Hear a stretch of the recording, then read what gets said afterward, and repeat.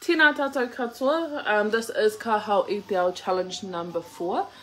But before I jump into that, I just wanted to go back to number 3 last night, where I referred to people, and just want to say that this 12-week course is worth $7,500, but these 5 challenges that I'm doing now is an application for a scholarship to cover all of those costs.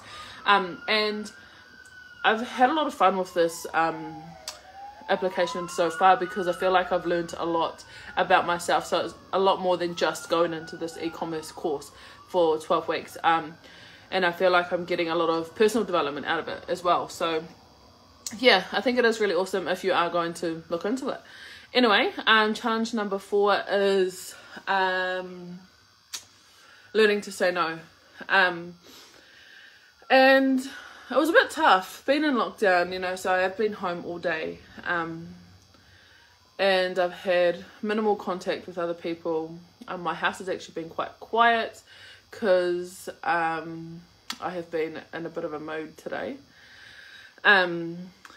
But case pie. So it was about saying no to every little thing that was asked of me today.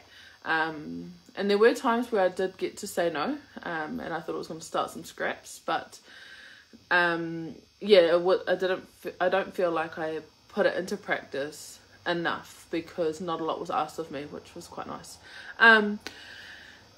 Anyway, I have been by myself for about an hour now, and have had the opportunity to really think about times that I have had to say no and felt uncomfortable about it, or wanted to say no and didn't, and how I felt about it. So one thing that I've learnt today, since, you know, reflecting on my previous experiences, is that I explain myself a lot when I don't actually need to. So that is one thing that I really want to work on and pull back on, is my explanations. I need to learn to be okay with saying no, and not giving a big story as to why I can't, because I should be able to say no just because I want to say no, and that should be enough. But because I am such a deep feeler, and I care a lot about those in and a part of my life,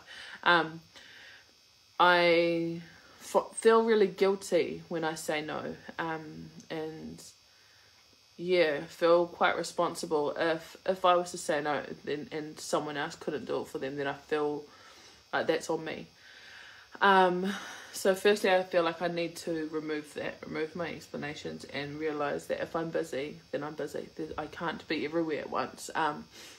And also I've learned that I need to be a bit more selfish, and put myself and my well-being first, and not overfilling my plate with too much and committing myself to all of these different things, when, you know, I'm just burning the candle at both ends. What are all these cliches that are coming through? But yeah, that was today's challenge. It is definitely something that I want to continue to put into practice over the next few days, and hopefully become more confident and comfortable with saying no, to make it just a natural habit, with, you know, just saying it, not just for the fun of it, but when I feel like I need to. But yeah, that was challenge number 4, and we'll be back tomorrow probably with challenge number 5. Ka geeks!